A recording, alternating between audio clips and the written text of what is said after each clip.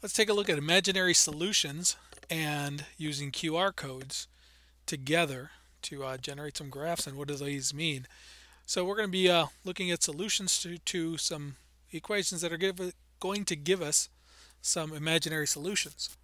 So we're going to go into equations and functions, which is alpha A, with letter A there.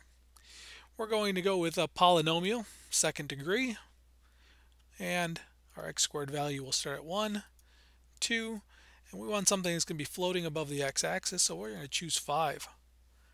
Once that's all set, press equals again. Notice that your solution comes as -1 plus 2i.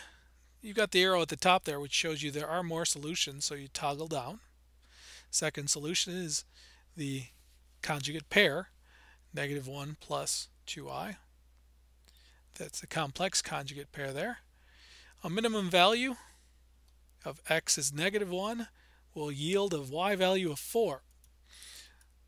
Great information, but we can also generate a QR code for this same equation to see what it is what we're talking about. We'll get a visual representation, scan that with your smart device, and we have the exact same information.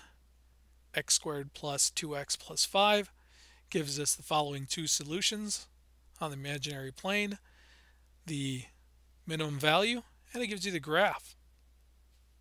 So this is a non-graphing calculator giving you the information off of a graph using QR codes.